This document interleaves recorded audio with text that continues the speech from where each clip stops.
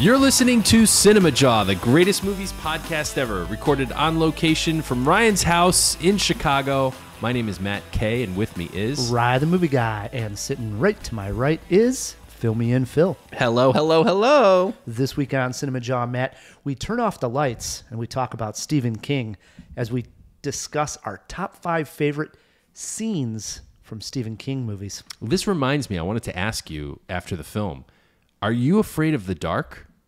No. I mean, not now as an adult, but like when you were a little kid. 100%. And I talked a little bit about it when we talked about the movie Skinamarink. It's come up a few times. This is a release that came out earlier this year that really captured that fear. That fear. And yes, I had it. I almost forgot it as an adult that I had that fear as a kid. Skinamarink brought that back, and I remembered being scared of the dark when I would wake up in the middle of the night. Okay, so scared of the dark is a small piece of the Boogeyman, but here's another one that's a bigger piece. It's right in the trailer. What about the thing under your bed? Were you ever afraid of the area under your bed? Not 100% like they are in the Boogeyman in the movie, or how some kids are. A little bit, though, at times. Like you'd hear something and you'd think maybe, there was a chance there was something underneath the bed. But was I ever really afraid of that? No. You?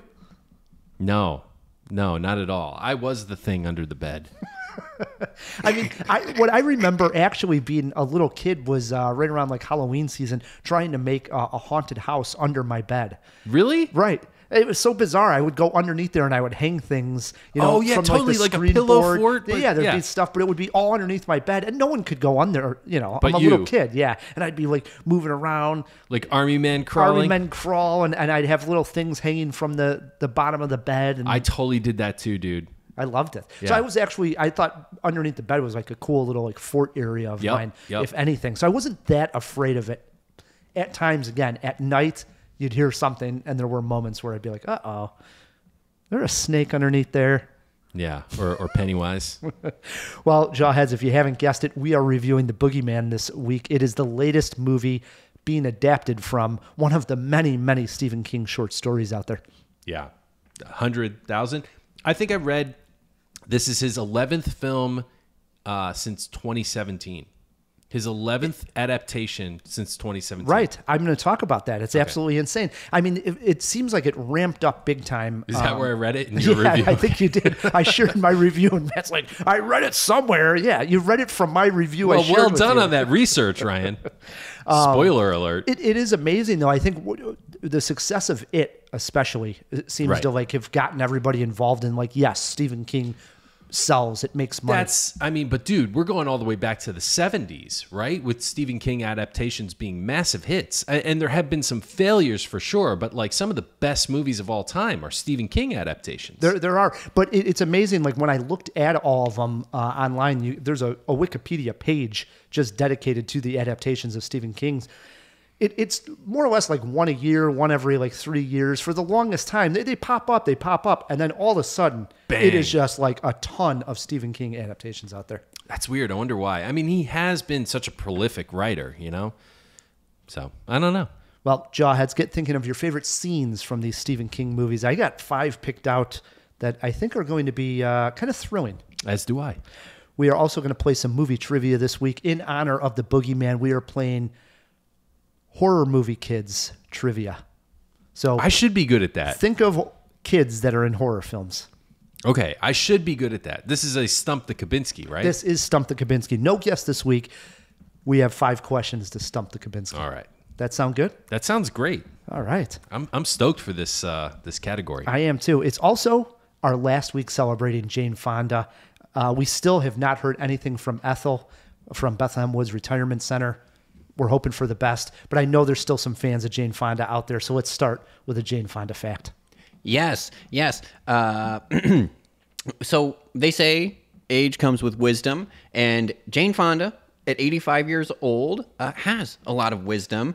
And you may be wondering, okay, I at least wonder, how can I pick Jane Fonda's brain? How can I share some of her wisdom? Well, good news. Julia Louis-Dreyfus launched her podcast in April called Wiser Than Me. And who do you boys think was her inaugural guest? I'm going to say Jane Fonda. It was. Good guess, right? That's like, I don't know where you came up with that. That's really good. Matt, you're stumped this week because Ride the Movie Guy just stumped you. He was on it way faster than you were. Jane Fonda herself was. So yeah, there's wisdom out there of Jane Fonda right now on Julia Louis-Dreyfus's podcast. Wiser than me. I just got to ask Matt, you usually book the guests here on CinemaJaw. Why is Julia Louis-Dreyfus getting Jane Fonda and we're not getting Jane? And we're celebrating her all month. We should get Julia. That'd be pretty sweet too. I'll work on that. Will you get on that, Matt? Yeah, I'm on it. We can let both of them know we're really stupid. So that should... They'd both be wiser than me. I think collectively, any one of the two of them, it doesn't matter which, would be wiser than the collective all three of us. And they could probably beat us all up also. So they're stronger and smarter than us. I caught this on NPR. It sounds like a cool podcast. I'm gonna check it out. Good for Julia. I think CinemaJaw Versus is like a cool podcast too, where the three of us have to try and beat up an 85-year-old and watch us all just get really bricked. How embarrassing. There is that great video we took of me and you wrestling in the ring. Oh yeah, that's a great one. I don't know if that's still out somewhere on Instagram or somewhere. I have it. I clotheslined Matt in a wrestling ring and I took him down. That looked good, didn't it? Oh, fantastic. Your wife shot the video. I remember thinking... I really committed. I remember thinking, this is never going to come out, and the video is fantastic. I remember thinking to myself, I have to make sure my legs go over my head. So when you clotheslined me, I really kicked my legs out and fell backwards on my back, and I didn't know what to expect. The mat is harder than you think. It's not a trampoline. The thing I remember is you hit the mat so hard, and we were not supposed to be in the ring. So after Matt hit the ring hard, some guy turned around and was like, get out of the ring! Get out of there! I was like, I didn't get to clothesline Ryan. Come on. That was awesome. That was fun times. We'll put that up. I post it on Instagram every once in a while. Yeah, get it up for fresh for the jaw. I will. Good stuff. All right, let's get on to this review of The Boogeyman, Matt. As you mentioned, Stephen King adaptations have been a thing since 1976. That's the year Brian De Palma adopted Carrie for the big screen. In recent years, the adaptations have been aplenty, many of them from some of King's lesser-known works. Since 2017, Matt spoiled this, there have been 10 movies released on Stephen King books or short stories. The Boogeyman marks the 11th. Over the last 6 decades, there have been plenty of hits, but also plenty of misses. Is The Boogeyman a hit, or should have it stayed in the bedroom closet? Matt Kay and I turned out the lights to find out.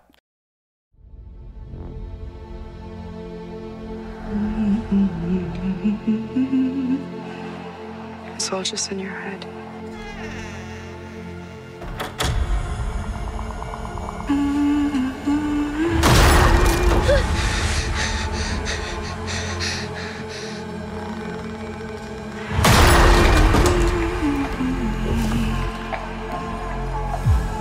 Katie, there's something in my room. You believe me, don't you? There's no such thing as monsters. You need to grow up. I'm serious, Sawyer. I need to be alone.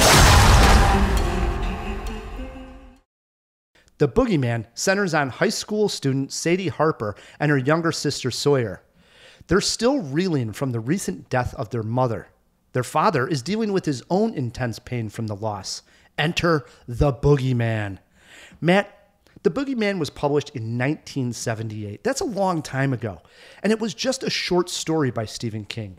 I want to start this discussion by asking you, was there enough material here for a feature-length movie? No, probably not. I think, so I read the short story like before we went to see the movie. It's just a creepypasta. It's very... A what? A creepypasta. Okay. You know? So I don't know a creepypasta. A creepypasta is a horror story. I know, this guy. I don't know a creepypasta. Do you know the prerequisite of copy pasta? Wait. I mean, there's a lot of... We got to... I know. We're asking you to understand level 5 here. I mean, I can't believe it. I know. He's penne. not that much older than me. I know penne. Yeah, it's not penne. It's not pasta in that sense. Okay. So it's a short, self-contained horror story where it usually has kind of like an O. Henry-ish twist that's macabre and vicious a lot of the times. Slender Man came out of the creepypasta genre. And yeah, it's basically the story of the boogeyman in Stephen King. A sick man goes to the short story. Sick man goes to a therapist, tells him about all this stuff. The sick guy leaves, and then the therapist finds himself haunted by the thing that the guy was telling him about. The end. I mean, it's really short. That's the whole thing. Like, I think his daughter screams upstairs at the end of the story. So he leaves a lot of doors closed and unopened. And I think that's the point. They took liberties to try to make it a deeper story, but that's the whole point of the short story, is that it's left to your imagination. Like, did he murder his children or did he not? Right. Was he truly haunted? This is the guy that went to see the therapist. Right. Right. But completely different in the movie. It's actually Completely focusing on the therapist and his daughters. Right. Right. So it just Cool. I like the liberties. to a degree, but I would have liked it maybe to center a little bit more on the guy who comes to see the therapist. Lester Billings is the character's Lester name. Billings. I would have liked to maybe get a good flashback. Sure. Or maybe we find out his story, you know? I agree. So I looked up a little bit on Wikipedia what the short story was before we hit record here, and I was shocked that it really does focus more on Lester Billings.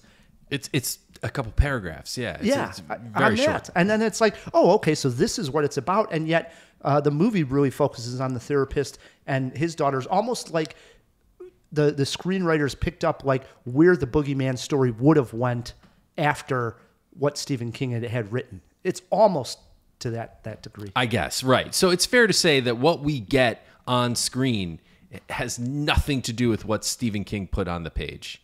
Yeah. I actually have a quote. I got a quote. Oh, you do? I do. Here's the thing. Stephen King has written one nonfiction book, dude. Have you ever read it? The Dance Macabre. I have not. All right. If you're interested in horror at all or how to write horror, it's a great book. But even if you don't want to learn how to do horror, just to understand the mind of King. And he has this quote: "The audience holds its breath along with the protagonist as he, more often she, approaches that door. The protagonist throws it open, and then there's a 10-foot-tall bug. The audience screams, but this particular scream has an oddly relieved sound to it. A bug 10 feet tall is pretty horrible, the audience thinks, but I can deal with a 10-foot-tall bug. I was afraid that it might be 100-foot tall." Right. If you show the monster, if you open the door, you lose something. 100%. So I think they lose something in this. Yes, because the thing is probably, again, not having read the Boogeyman story, we're not seeing the actual Boogeyman. We're in the movie, we're actually seeing the creature. Right. So And that's what it becomes, a monster movie. and it becomes a monster movie. And then that gets us into, and we'll discuss this a little bit later, is the monster real? Is it in the heads of the characters? Oh, I don't think they leave any room for interpretation. It's real. I believe they did also. But I think that's part of the problem I had with the movie is I was going in watching probably 70% of the movie thinking, okay, well, this is still probably going to end up being just in the characters' heads until it couldn't be anymore. And then I was like, what? Is it just a monster movie? And that was a letdown for me. Let down for me, too. It was? Yeah. I mean, don't get me wrong. I love a good monster movie, especially by Stephen King. Yeah, but this wasn't like a great monster movie by any means. No. I mean, if you're going to make a monster movie, you got to make a damn good monster movie. The creature was not scary. Not at all. I didn't think so. Like, yeah, with spindly limbs and kind of lurking in the shadows. Like, there's nothing special about this creature. Like, I know we bring this up probably way too much, but the Babadook, that's a special monster. I mean, that's brand new, and they leave a lot of room for that character to be in the minds of the... Right. It could be interpreted in a certain way. Right. Exactly. There's enough ambiguity to make it interesting. Here, it's just straightforward. I agree. And I thought 100% the Babadook's a great example. That's what I thought we were going to get. And I'm Right, talking like right. 60%, 70% of this movie, I'm still thinking like, okay, it's really going to twist here so that we understand that it leaves us guessing, was this in the character's mind or was it a straight up monster movie?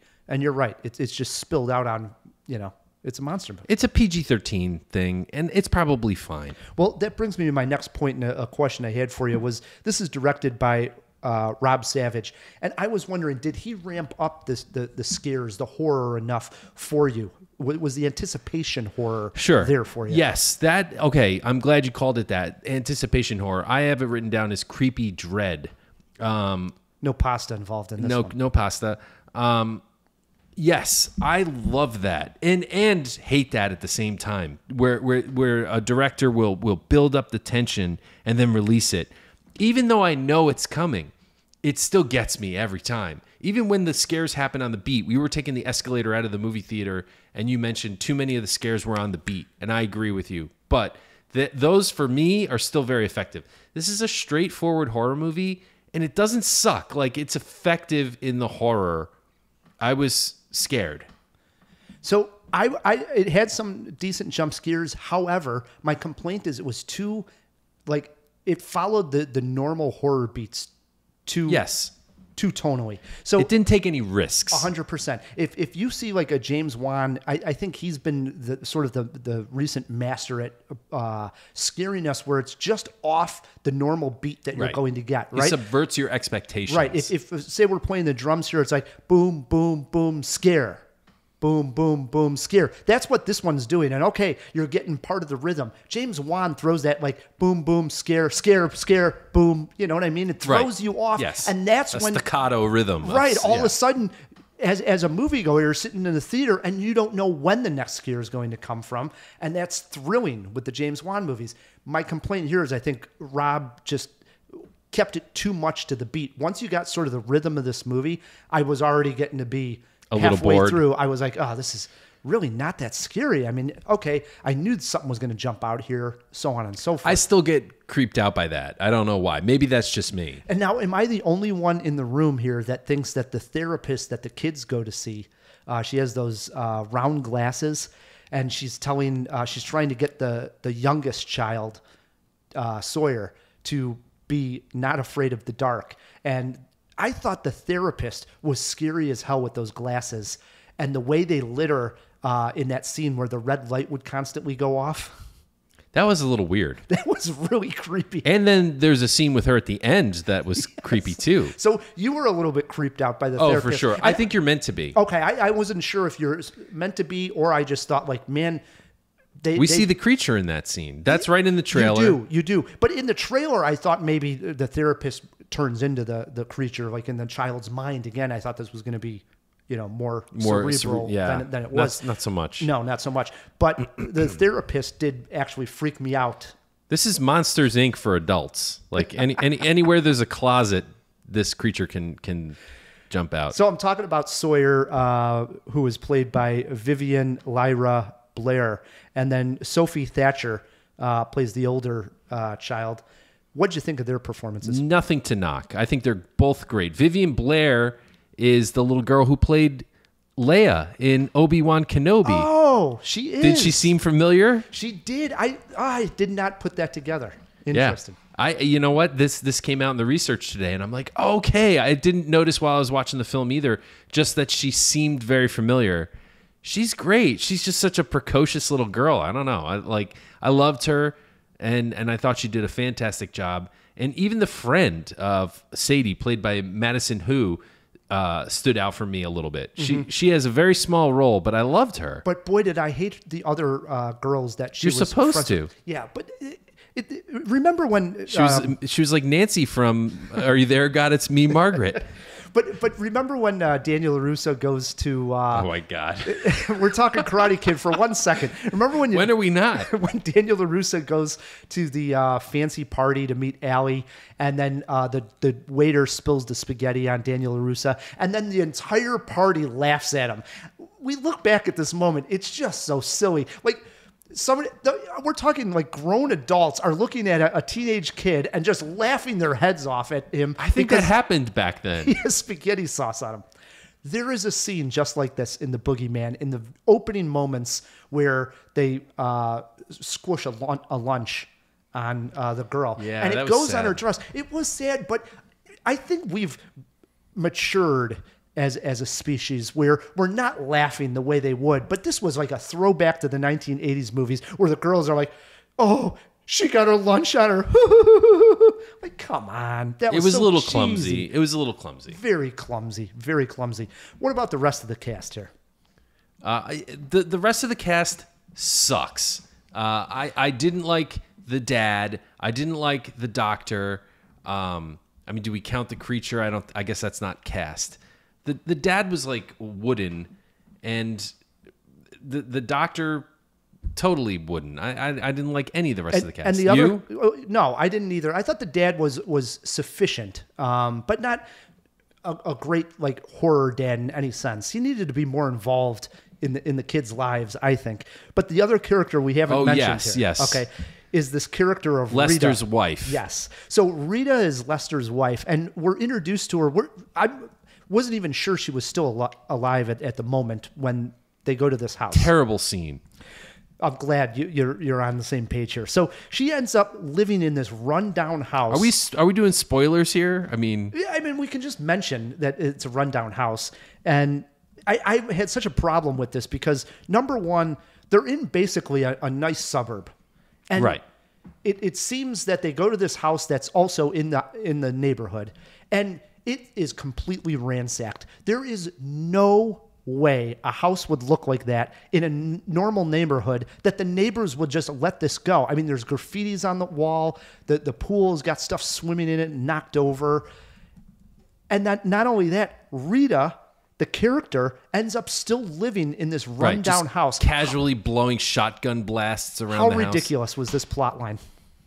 Very ridiculous. Stupid on so many levels. I won't even get into the fire hazards. I know. I mean, when Sadie first walks upstairs, I don't want to spoil anything. I'm just going to say that something's there. At that point, I'm like, okay, throw all believability out the window. And then we come to find out that thing that was there was left by a human. So I kind of had to backtrack my thought on that. But then I was like, no, that's stupid. This would have caused a fire long ago. Then she's just blowing casual shotgun blasts around the house. Nobody's calling the cops. And at some point we get a trap. I don't want to. It's a trap for the boogeyman, but I don't want to spoil anything. And the trap wouldn't be lethal. It wouldn't hurt a fly. You can't just like hit a bullet with a hammer. Right. Like that's not how that stuff works.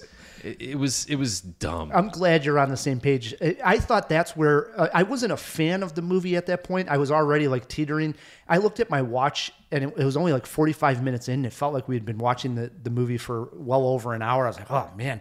And then all of a sudden this Rita character pops up and it was so ridiculous that's when I started to think, all right, this movie's just not going to work for me. This is when I could feel it was a thumbs down. This is where it could have pivoted and become a true 80s movie. And we could have got like a montage of Sawyer and Sadie like gearing up, doing like an action montage where they're like tying the headband around and like sharpening the end of a tennis racket and creating like Home Alone style death traps for the boogeyman. That would have been cool. Like I would have been fully on board for that. Oh, I love it. That is good stuff. Yeah, that would have been a good movie. That's not the movie we got. It just didn't happen. Unfortunately, it didn't happen at all. It kind of half-assed happened. Let's talk some jaw-dropping moments. Was there a moment in here that we haven't discussed that you did want to highlight? I mean, the candles in particular, such a dumb scene. But we talked about that. Why don't you go first? I'll see if I can come up with another one. Okay, I do have one. And I think it's the only part that actually got me to look away from the screen. And I've talked about it before. I hate people throwing up and or stuff getting pulled out of people's throats. And oh, really? Yeah, there's a good one. There's a good one in this movie where something is getting pulled out of one of the characters' throats. However, it made no sense, rhyme or reason on why that particular object is getting pulled out of her throat. Yeah, like suddenly the boogeyman has weird powers to like. It makes no sense. Zero. Right. I was like, was that a hallucination? Right. Yeah. Or was it? You're right. Did the boogeyman put it there? And then if he does have that power, why isn't he doing this? Yeah. Why not just put some poison in there and kill all the the victim? time? And, yeah. Right. So if you think about it, it didn't make much sense. But the actual seeing it on screen got me to look away. I actually closed my eyes a little bit and looked off screen. Okay. There's a scene, I have to dance around spoilers, where the boogeyman is on top of, there's a confrontation, I'll just say another character, and we see the creature in all its glory. Now, I'm not going to say this was a true jaw-dropping scene, because I don't think the creature design was great, but man, it's always fun to see a cool creature attack. That was fun. What was the branches, or what would you call it, the stuff that the boogeyman... Another thing, they really left that hanging out there, didn't they? Yeah. Mold? I mean, know. Like... This is something that would be on the wall, the ceilings, and you would know that the boogeyman sort of like lives there or has been there. Yes. So I guess this is my interpretation. Like when a creature of that nature comes through, it's almost like a lesser sort of cosmic, like Lovecraftian type creature. His corruption, his evil spreads throughout his environment. And you start to see it on the walls and ceilings as like tendrils of the evil reaching out through our world, you know? And eventually, and this is in the Stranger Things. I was just going to say Stranger Things. And sure. this reminded me a little bit like they were trying to go for that, right? They went for it hardcore. In fact, I believe they evoke Stranger Things in the marketing material for this movie. Oh, jeez. So somebody who was involved, one of the producers, or maybe it was Savage, is involved with Stranger Things. Interesting. Okay. Yeah. So there you go. I mean, yes, that's what they were going for with the mold or whatever you want to call it. Again, no explanation on it, so it's tough to say that if it worked for me or not. I was just confused by it, I think, if anything. Yeah. It's dumb. Yeah. Just dumb. Movie Movie poster quote here, Matt. I went with, I was more frightened during Boogie Nights than Boogeyman. I similar. I went with the Boogeyman moniker deserves a better movie. 1.5 Jaws for Ride the Movie Guy. I'm being generous, and I'm dusting off the quarter jaw. I'm giving it 1.75. Blasphemy. No, this does not deserve a quarter jaw. If you're looking for a summer thrill, PG-13, go ahead and bring your teenagers to this movie. It's perfectly appropriate with a few minor, like a bit of drug use, a couple of language. There's no gore in this. It's a family horror movie. Like, you can handle this. I would say it's in the same vein, nowhere near as good, but in the same vein as a Poltergeist. Oh, fuck.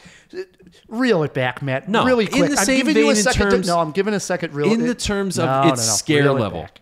It's nowhere near. No, it's not even on the scare level. You're starting to make an ass out of yourself. Leave it at 1.75. 1.75. It's scary enough. Let bygones be bygones. It's a PG-13 horror movie. If you're a fan of that kind of thing, I don't think you're going to be terribly disappointed. I think it's slow, Jawheads. I think wait for a rental. Don't waste your money in the theater. And I did read this article online that this was actually intended for Hulu. Yes, I read that too. Okay, so it was intended to be a direct streamer on Hulu. They streamed it for test audiences that really liked it a lot. The directors then screened it for Stephen King. Right. Stephen King also liked it a lot also, and wrote a note to the director in the studio saying they would be damn fools to just put this on a streaming service. He just wants his name in the paper. And somehow Stephen he's got this weight about him. They're like, well, Stephen King liked it. Let's not just put it right on Hulu. Let's release this in the theaters. I think this is a streaming movie all the way, 100%. If this was on Hulu, I probably wouldn't have been so hard on it. But again, if you're going to get me to go out to the theater, spend my money, and go to the theater, don't go see it, Jawheads. I think it's going to do just fine. Listen, if you go in with low expectations, expecting like haunted house type scares, you're going to have fun. It was fine. Goofy. You're giving it 1.75. 1.75. Stay with that, Matt. No. That's where I'm staying. You're getting a little. I'm not saying it's a total crazy. piece of crap. It's not a total piece of crap. All right. 1.5 Jaws for me. 1.75 from Matt. Wait for streaming. That's My all expectations were a little high. Well, you're a big Stephen King fan, and that's what makes this next list so fun, right? It does. Matt came up with this top 5. He said, let's do Stephen King scenes. I mean, we've talked Stephen King, we've celebrated him on Jaw, but we've never talked about specific scenes.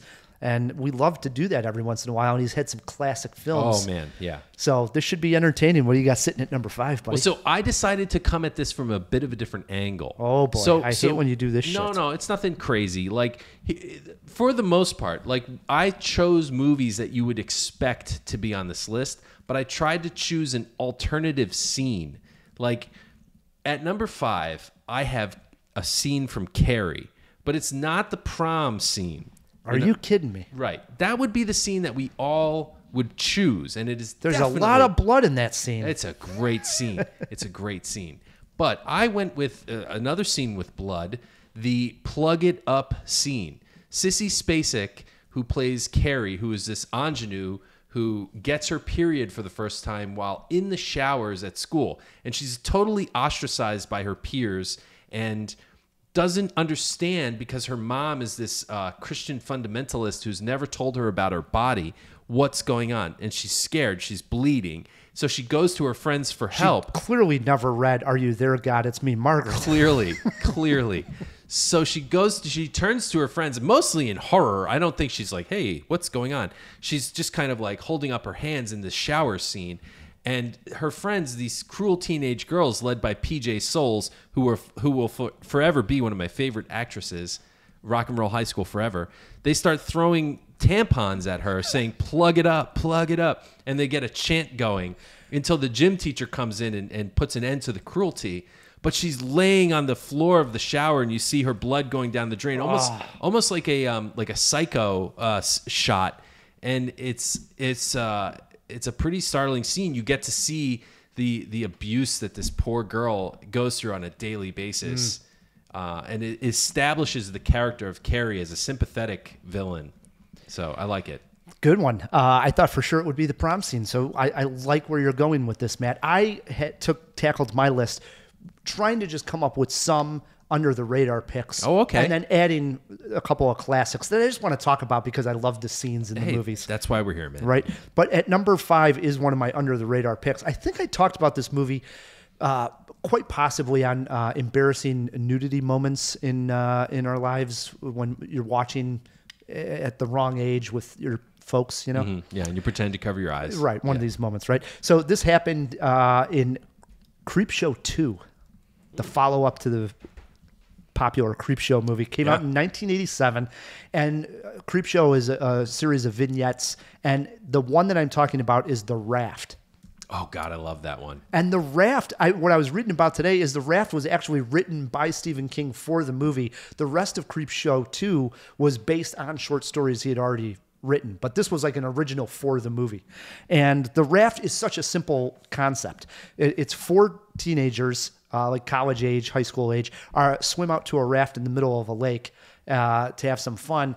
And one of the guys sees this like black oil type of substance on the water. Some kind of creature. Yeah. And he's like, that thing's moving, and they all laugh at him. Well, sure enough, it's this like floating, what almost looks like an oil spill kind of in a sense, that goes after the kids, and it eventually is this like weird creature that some kind of algae or slime. Starts to eventually pick off the kids. And that's the entire vignette. So the ending scene of this movie comes down to there's 4 to start. 2 have been perished by this monster. We're down to 2. It's a guy and a girl. They're on the raft, and the girl's sleeping. And I remember watching this with my parents, and I was like, oh my God. I was like so into it. I was like on the edge of my seat, almost like leaning to the television screen. And I'm like, this is what he's going to do. You know, he's going to make us swim for it. I was like totally into it. And he ends up like lifting up the girl's shirt. And like her boobs are, you know, there, and they end up. Oh, what a creep. Oh yeah, she ends up waking up and they kiss and blah blah blah. Anyways, the ending. She kisses him after that. Yeah. Anyways, the ending scene sees her hair like getting caught, and she's gonna get pulled in by the monster. He more or less pushes her in and then makes a swim for the shore. Oh, what a d-bag! And I don't want to tell you what happens to him, but I remember it just being so intense at the end. If this kid's gonna make it, is at least one of them gonna survive? Very excited. I love that movie. It's been 20 years since I've seen it. Yeah, both the Creepshow movies are good. Oh, yeah. Yeah, for sure. They are. All right. At number 4, I went with a scene from Stand By Me. Oh, of course, the throw up scene, of course, right? Yeah. The Oh, trope I scene. nailed it. All right. You did, but I thought that was a bit of an alternative No, scene. that's not alternate.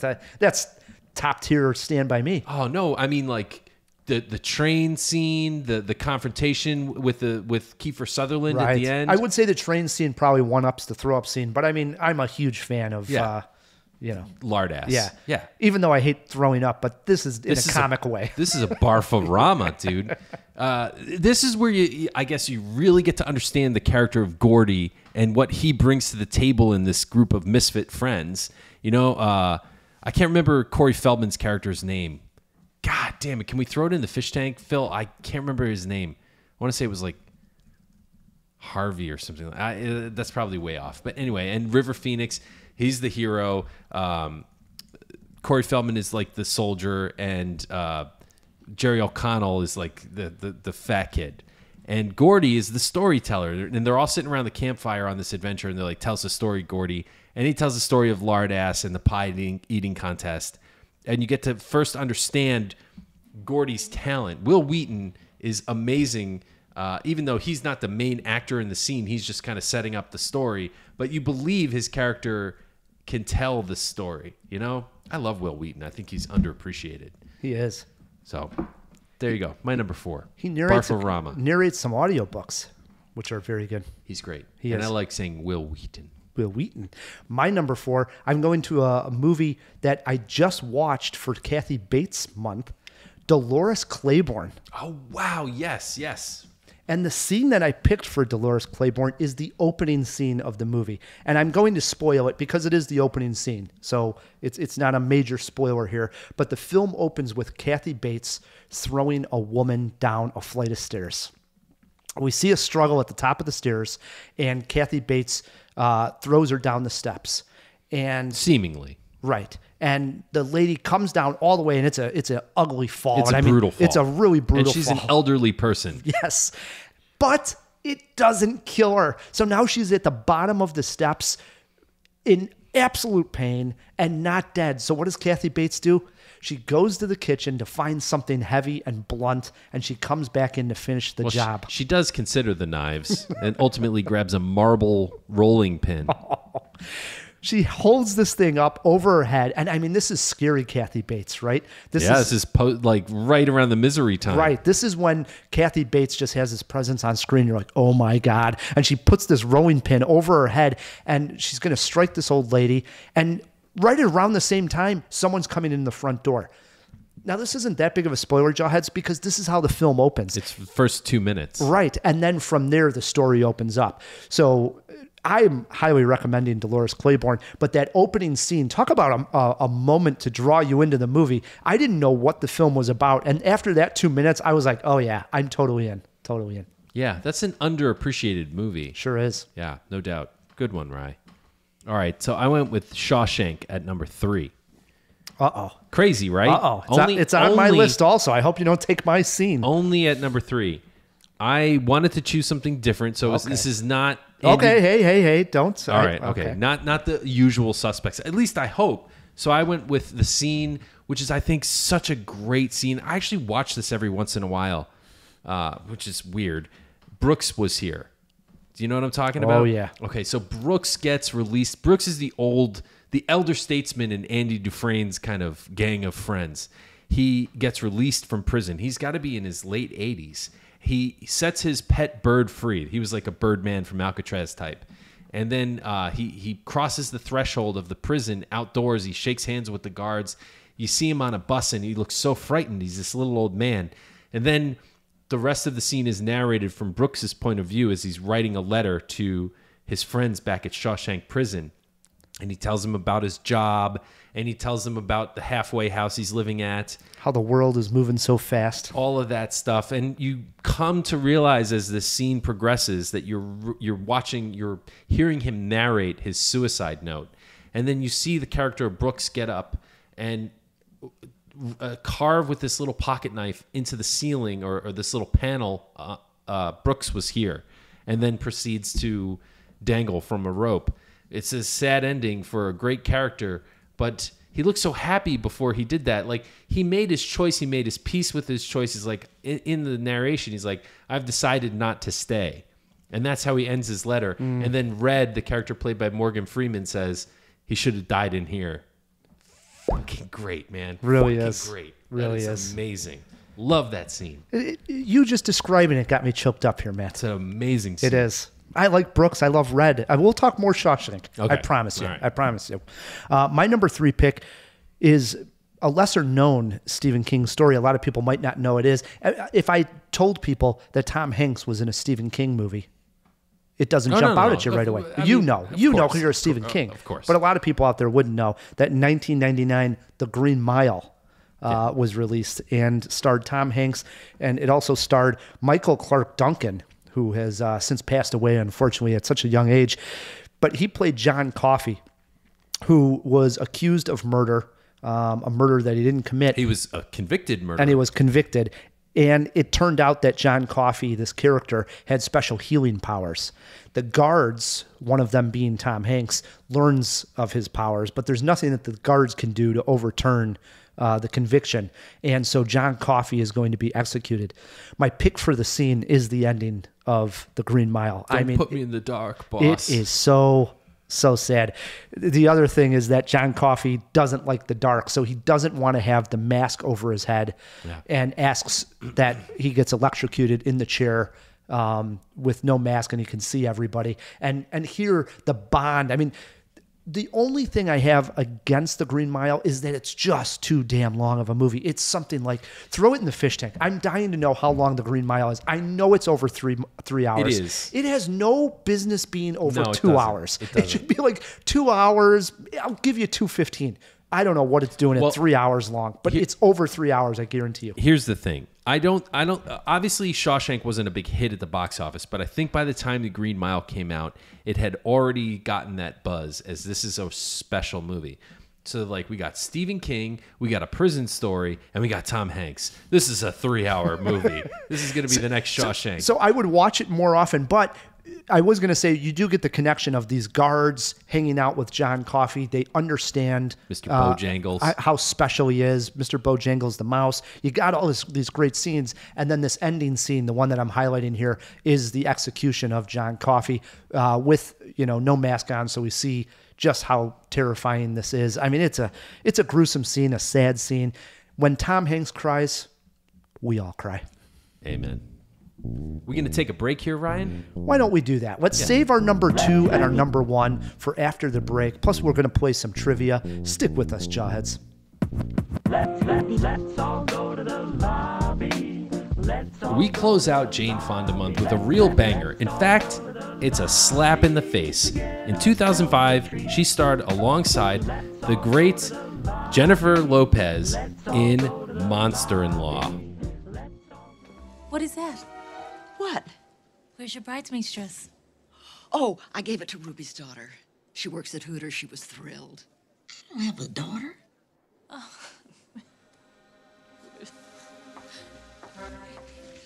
Take off that white dress right now, or I'll take it off for you. Don't you tell me what to do. You did not just poke me. Don't you touch me, you two-bit tramp. Oh! Oh my God. Viola, I'm so sorry. I didn't mean to. You don't go and slap somebody and then apologize. Get some backbone.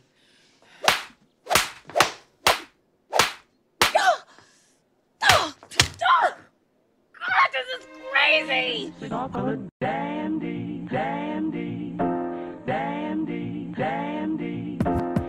And we are back on CinemaJaw. Matt, we don't want to leave the jaw heads hanging. We're right in the middle of our Stephen King list. We did our 5 through 3. Yes, now it's time for our 2 heavy hitters. You ready with number 2? I am. We do like to leave them hanging a little bit. That's called the cliffhanger. It is. So here's the payoff, Ryan. I went with Misery at number 2, but it is not the hobbling scene, which is absolutely an amazing, harrowing scene. I went with Paul Sheldon's escape. So this is James Caan's character's escape. He has planned. He's clear at this point that Annie Wilkes, Kathy Bates' character, is an absolute psychopath. She's beyond any kind of reason, his only chance for escape is to kill her, to overpower her. So he's like, he plays to her psychosis and is like, well, we have to leave Misery for the world. The Misery is his character in this series of novels that this guy's written. We have to leave her alive for the world. Give me till dawn to finish the book. And he does. He sits there at the typewriter writing all night long. She comes in to read the final manuscript, only to find that he's holding it with doused in lighter fluid, and the manuscript is on the floor. She had brought him his match and glass of Dom Perignon, which she famously mispronounces, and he lights the match, lights it all on fire, and she attacks. And then he is prepared. He's in a wheelchair, but he goes at it, winds up crushing her with a typewriter, but she's not quite dead. As he's crawling out the room, he grabs the little pig statue and boom, smashes her right in the face. That is a great scene. It's a great fight scene. It's like a knockdown, dragged out brawl. There's blood flying all over the place. It's brutal. James Caan hobbled versus Kathy Bates. It's good stuff. It is, man. I rewatched it today. It's amazing. My number 2 pick comes from a movie. I didn't even know anything about this story. So for me, I think this is a case where the movie, not knowing the book, it was to a huge advantage. I'm talking about 2007's The Mist. Yeah. Didn't know where this movie was going at all. I always remember thinking, if I was in the movie The Mist, which for over half the film sees a whole entire town basically trapped inside a grocery store, wondering what's out there in the mist. I always said, if I was in that grocery store, this would have turned into a Seinfeld episode, because I would have argued with the town folk that it's a fog. I don't know why they're calling it a mist. And I know we would have went back and forth. I would have been arguing, it's a fog. Where do you see the mist? But okay. It's an East Coast thing, I guess. They call it a mist out there. I swear to God, it's a fog, but whatever. All right. So my scene that I'm highlighting here. I mean, they already had the movie The Fog. Jamie Lee Curtis was in it. That's why I thought the whole time, like, why are you guys not calling it a fog? Come on. Who says the mist? Miasma? An entire town calls it the mist. Not one person says the fog. It's a fog. All right. Anyways. My scene here is the ending scene that sees a father, his son, and 3 adults escape from the grocery store. They're in a car. You're talking about the final scene? Well, I don't even go the final moments of this movie are harrowing, right? But even right before that, when we actually learn what is in the mist, the magnitude, right? That is really the giant scene. Creatures. That's the scene I'm highlighting here. All the way, really, I would say. When they finally lose hope. Right. I would say when from that point all the way to the end would be, if I could cheat, I would say that would be the whole thing. But that moment when we actually see that there's these giant creatures came from another dimension and they're in the fog. I mean, the mist. And when we see these creatures and he's driving, it's like the movie got so much bigger. The story got so much bigger. My imagination, ran wild. It really wowed me. I thought up until that, I thought it was a pretty good movie. But it wasn't until... It was about a microcosm of society up until that point. Right, exactly. And then it changed gears and it was like, whoa. The whole world is screwed. 100%. And it was like that scene was mind-opening. I was like, wow, I actually really liked the movie The Mist. Even if it should be The Fog, I like The Mist. I like The Mist too. The last 30 minutes of this movie will change your life. It's that messed up. Where this movie leaves you. Was this a short story or was this? I've never actually read it. I think it's a novella. Can we just throw it in the fish tank? We'll throw one more in there. Phil, if you can look that up. I don't know if this was a short story, a novella, or a feature-length novel. I do know this, that the ending of the novella is much different. And I think, even though it's very challenging, the ending of the movie is my preferred ending. Mm. It's really messed up how this movie ends. Have you ever seen it, Phil? I have. Yeah. I'm in the opposite camp. I prefer the written ending personally. Oh, you've read it also. Mm-hmm. All right. I watched this movie like a few months after Parker was born. Oof. And oh my God, yeah. That's when I learned, like, oh, my taste in horror has changed. So, but yeah, I love that choice, dude. It is a Into great our scene. number ones we go here, Matt. All right. At number one, I went with The Shining, which when you're talking about Stephen King adaptations, even though famously King is not a fan of this movie, he's absolutely wrong. It is a masterpiece of horror that will stand the test of time, not just of horror, but of filmmaking full stop. Just, it is great. So I could choose so many different scenes, but the one for some reason that creeps me out the most, aside from the ones we all know so much, is that doesn't get talked about enough, is in the bathroom where he goes in to pee after the bar scene. Jack Nicholson. Jack Nicholson, yeah, as playing Jack Torrance, goes into the bathroom to use the facilities, and it's this red and white bathroom. It's very strange. And the way Kubrick frames everything and shoots everything, it just makes you feel uneasy. And then there's a bathroom attendant, and he calls him Grady, the caretaker. He's like, I heard about you, man. You chopped up your wife and daughters. And that's not a bad impression. Thanks. And Nicholson's making these like funny faces, and like his tongue is waggling around in his teeth and stuff.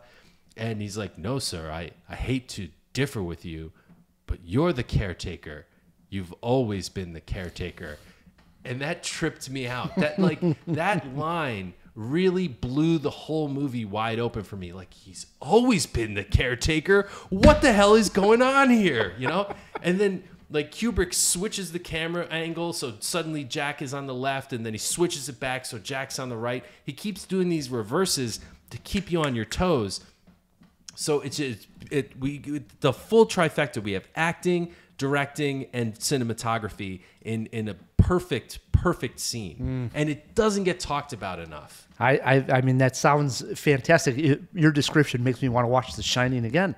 Oh, The Shining is amazing. I know you love it. My number one, I did go with the classic scene from Stephen King. And I wanted to go back in my memory banks of when I actually first saw this movie. This is 1994, The Shawshank Redemption. Okay. And I was hoping you wouldn't spoil it. You went with Brooks Was Here. I did go with Andy Dufresne's Escape. It's classic. It is absolutely classic. It's one of the absolute great scenes in cinema history. If we were talking about, and I think we've even done maybe our favorite Rain movies or Rain scenes, it's one of the classic moments in Rain, and there's a ton great moments that happen in the Rain for dramatic effect. But this is by far top 5 material. And what I remember the most is, I saw this before I was seeing so many movies and was, in a film critic group and doing a podcast, where now I don't think the movie would have nearly fooled me as much, and I would have been along for the ride. I saw this, and I remember the scene vividly when the warden comes into Andy Dufresne's empty cell. He's in there with Red and a couple of guards, and he's like, where'd he go? He just disappeared like a fart in the wind. This is a great line already. And then he's like, and this stupid poster, and he picks up this rock and he throws it at the poster, and it goes right through the poster. And you're like, what the hell? That is a moment. And when the shot that is absolutely incredible is when he rips the poster out and you see the hole in the wall, and then Morgan Freeman sort of puts his head into the frame like he's looking into the hole in the wall with all of the audience. We're like, holy crap. And from that point, they start to explain everything, and we get this great quote from Morgan Freeman. Andy crawled to freedom through 500 yards of shit-smelling foulness I can't even imagine. Or maybe I just don't want to. 500 yards. That's the length of 5 football fields, just shy of a half a mile. And as he says that finishing line, Andy Dufresne comes out of the sewer pipe outside of Shawshank Prison in the pouring rain, rips his shirt open, the lightning's going, he looks up to the sky, the crane shot goes up, movie history. It's incredible. It is incredible. I mean, that is the money shot. It's literally like this. If you're going to make a great movie, this is how you do it, and you show that scene, you know? I recently read an article about Shawshank Redemption explaining why it is the greatest movie ever made. It tops Citizen Kane. It has been at the top of IMDb's best movies for something like 12 years, 15 years, something like that. So It is largely considered the greatest movie of all time. It's a doozy. Let's talk honorable mentions here, Matt. I got a few. I have a couple. Go ahead. Prom Night, Carrie, The Ending of the Mist, which you mentioned. Do You Want a Balloon, Georgie? Opening of It. Yeah. That's why I have mine. You're gonna take all of mine, I believe. The hobbling scene from Misery. It's for the best. And dude, how do you not talk about Here's Johnny? Like, that is one of the best shining moments. You've mentioned all of my honorable mentions there. My only other one you didn't talk about was from the first Creep Show, the short film Something to Tide You Over. And I'm not sure I remember that one. it was where a rich dude thinks that his wife is cheating on him. She is cheating on him with this other guy. And he captures that other guy and he puts him in the sand. And he buries him in the sand so that only his head is above the sand and that the high tide is eventually just going to drown him. That's so pretty messed creepy. up. So creepy. It's a good one. That just happened to somebody in the news I heard about. What? Like up in Canada, if this poor guy fell through the salt flats and got trapped and the tide came in and that was the end. Yeah. Scary stuff. It can happen. Yeah. Be careful out there. Jawheads, that was our list of our favorite scenes from Stephen King adaptations. I thought we did a pretty good job, but we always like to hear from the Jawheads. If we missed one of your favorites, shoot us a tweet at CinemaJaw or an email, feedback@cinemajaw.com. I mean, we didn't even talk about Sleepwalkers, right? I know. There's still some that we missed out there. So, hey, Jawheads, if you got one out there, let us know. We did throw a few items into the fish tank. And before we play trivia, let's open up the fish tank. Let's say hi to Phil, and let's see what we missed. Let's open up that fish tank. Wait a moment! It's fish! Isn't it? Fishy! Wake up! Wake up! No, Pat, it's a giant glass bowl. Hey, get some fish folk. Who's coming with me besides Flipper? Here. That's a Sicilian message. It means Luca Brasi sleeps with the fishes. You're gonna need a bigger boat. Hello, thank you so much for letting me out this week. It's always good to be back. We love hearing about Stephen King. Yeah, and I actually think we did a pretty good job. I think we covered the basis, and I actually think we did more importantly than hitting all the main ones, we also rightfully ignored the bad ones. And I think that's something that's understood. There are bad ones. Yeah. Yes. Both Pet Cemeteries, which I love dearly. Debatable. I love dearly, have no place here. I agree. There's some good ones we missed too. Like, we didn't talk about Cujo. We didn't talk about Christine. Christine is great. No. Maximum Overdrive. But there's some on Netflix that I've come across, like 1922 or In the Tall Grass. And I'm like, these are junk. I mean, they are like B movies at best. Running Man, Salem's Lot. Ooh, that's Running Man's Salem's pretty Lot is a much better book than. I agree. A Most of movie. them are better books. The Door in the Floor. Disagree. Was that King? I don't think so. The Secret Window was. The Secret Window. That's Window what is probably what what I'm you're talking thinking about. of. Yes, Yeah. yes. Okay. Yeah, but we got a lot of Steven in here. We have exclusively Steven in our fish tank. What was Corey Feldman's character's name in Stand By Me? Good old Teddy. Teddy Duchamp. Yeah. I said Harvey. I was close. Close. Very of the same They time ended in the period. last syllable. Yeah. How long is the Green Mile? Ryan said over 3 hours. Matt, did you have a guess? No, 2.5. Green Mile is 189 minutes, making it 3 hours and 9 minutes. I was right. I mean, I haven't seen that thing in It's so too long. long. It is way too long. I know I own it on DVD, and I'm always like, who could watch this? I mean, Cut it down by like 30 minutes. at least you go 45 minutes, chopped easily. Make that like a 2.5 hour movie, and I watch it a little bit more. Yeah. Agreed. Then our last one in here, what was The Mist originally? A short story, a novella, a novel? And it's a novella. I honestly, I don't know The difference? yeah, like I think sometimes literary people, About and 150 pages. is that true? Something like that. 25. Wait, you're yeah. saying that's how long the novella should be? No, a novella is less than 100 pages, I believe. I don't know if there's like an actual cutoff. Right. or Well, and definition. that's the thing. It seems like Ryan is iconic outside of the show. For when Matt and I get into arguments about music genre, this is how I feel like book people. Right. We It's must a sound novella. yeah. No, it's a book. It's a novella. It's a treatise. It's a short story. It's a treatment. Yeah. No, yeah, I don't know the exact, but I mean, I know of novellas when people call them, and it's like, okay, got it, that's a novella. But why it's a novella exactly, I'm not positive. I think parameters. it's like a short novel. So, like I said, around 100 pages or so. So that's my guess. Yeah. I'm no expert. But there's no like cap on a novel. Right. You know what I mean?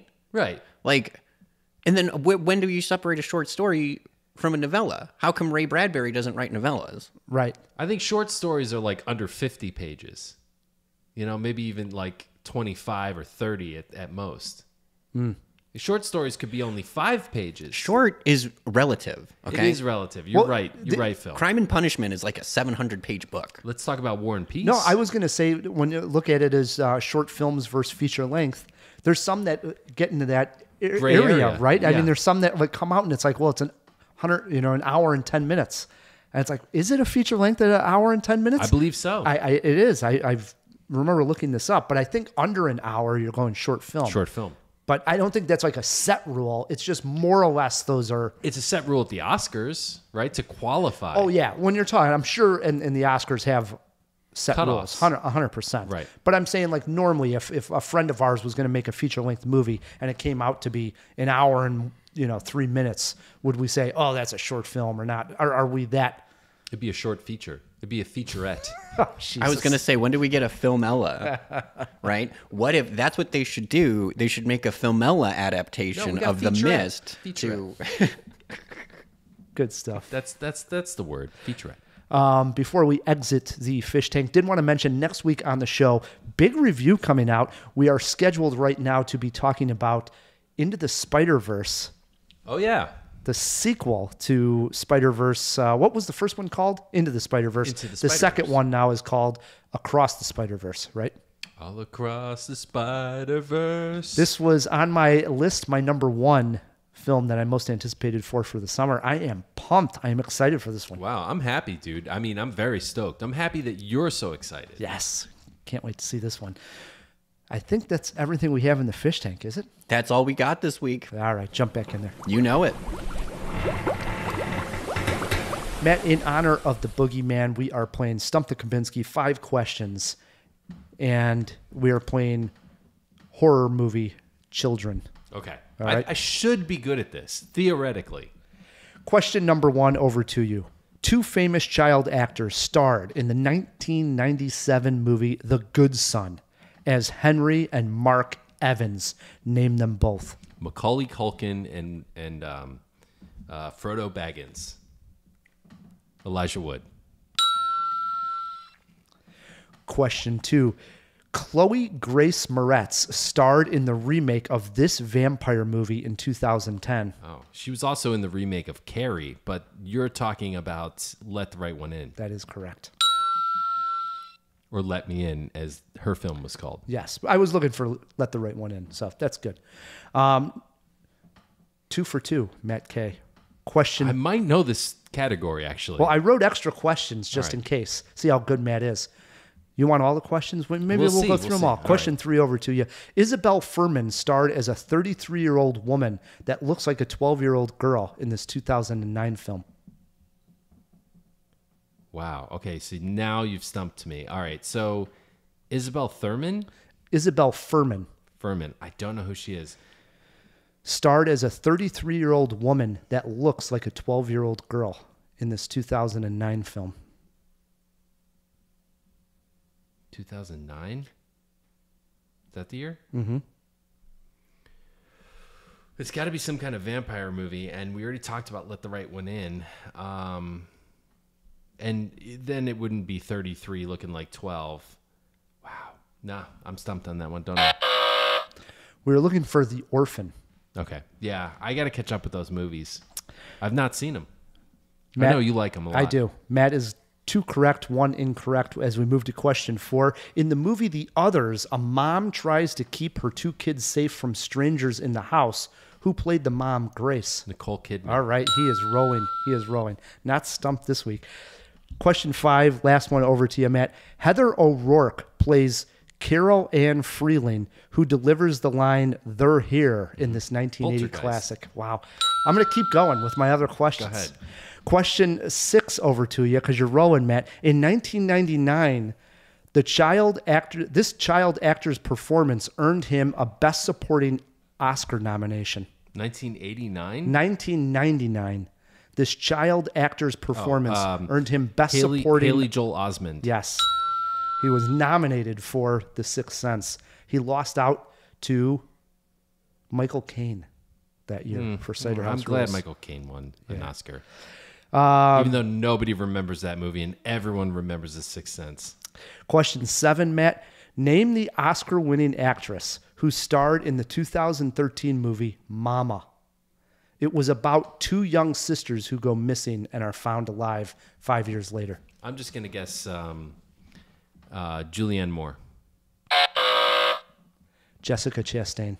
Wasn't there a German film called Mama about like two kids who like that their was mom Good had... Night Mama. Good Night Mommy. Mama. Good Okay. Night Mommy. Good Night Mommy. That's a good one. That's awesome. That's what I thought you were talking remade about. that in they did an Americanized They version. did. Yeah. With the Naomi Watts. I haven't not seen it yet. I haven't but seen it either. It's on Amazon Prime. Did I you, know you that. saw the original. Oh yeah, Good Night Mommy, great one. All right, last question to you, Matt. Ezra Miller plays Kevin in We Need to Talk About Kevin. Which actress played his mom? Tilda Swinton. Yeah, there you go. Well done, Matt. Well done. You know your horror. I know my horror kids for some reason. So yeah, That's your there you thing. go. It is apparently, even though it scares the crap out of me. Can't stump Matt this week, but I will say we had a lot of fun on this Jaw. This was a good one. This was. I like getting together. We got a couple of beers going here. This is great. In the same room. Phil back in town. I know. This is just fantastic. Unheard of. It is. Brings us to the end of a great Jaw. First and foremost, we want to thank Phil, editor, producer. Fill me in, Phil. Oh, you know it. I love it. I wouldn't be anywhere else with my two favorite boys talking movies and especially talking Stephen King. I feel like we talk about Stephen King a lot, and it's truly shocking that we have not done this yet. You know what I mean? Like his scenes, you mean? Yeah. There's a bit of like shame on us that it's taken us 611 to finally get around to it. You got to leave some of those low-hanging fruit for us to pick off in the future. Right. You know? Right. We've shot ourselves in the foot when who knows what other Stephen King is yet to be made a film out of. I know, right? Because that's going to happen next when year. The Girl Who Loves Tom Gordon finally gets that movie we've been waiting for. The Dome is coming out sooner or later, you know? We also want to thank our Patreons. Thank you so much for supporting the show. If you're out there and you're listening to this and you want to support us, go over to patreon.com/CinemaJaw. You can help us out at any level that you feel comfortable, and it would mean the world to us. Doing a lot of extras there. Yeah, and you get access to our entire back catalog of Patreon extras. That's enough reason to do it. I think so. Yes. We send you some cool Christmas presents and We're stuff. also looking for reviews out there on Apple iTunes or Yeah. wherever you're listening to this podcast. That's another way you can support the show. So get out there and it's free, right? It is. You can just leave us 5-star review. We'd like you to write a review, but as long as you're putting in there that you've listened to CinemaJaw, it does help attract new listeners. So. It helps out a ton, yeah. And sure even does. if it's a 1-star, I mean, just let us know what you think. Whoa. Yeah, let's cut it out. Dust off that quarter, Jaw. Give us 1 1/4. All right, 1 1/4. Until next week, I'm Ryan the Movie Guy. I'm Matt Kay. And keep on jawing about the movies.